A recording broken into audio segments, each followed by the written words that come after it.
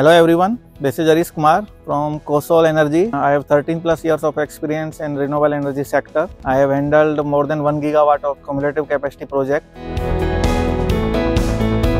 I am project head here for the Kosol Energie. We are the major module manufacturer in India. We are MMS manufacturer and doing completely EPC solutions for the government owned companies like NTPC, NLC and other companies. We are also into the private sectors and we are here in 𝗦𝗁𝗰.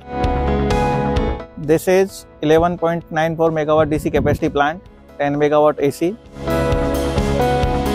So in this project we have used 545 watt peak modules and that are manufactured in-house by Kosol Energie, and then we have used fixed tilt structure here. Other than that, we have used inverters from the GoodWe. So this is a 𝗠𝗪𝗰 project, that is a Gujarat government company.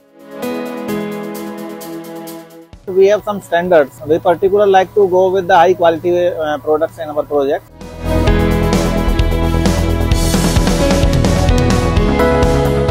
Most of the time around the year we have high temperature at this particular location that varies from 45 degree to 49 degree or 50 degree Celsius.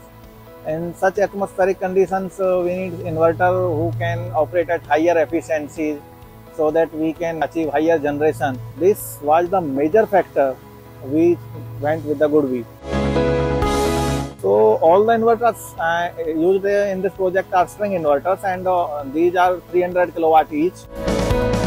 We are way ahead comparative to other manufactured products in past we have experienced, and that is up to the 10 to 15% higher side.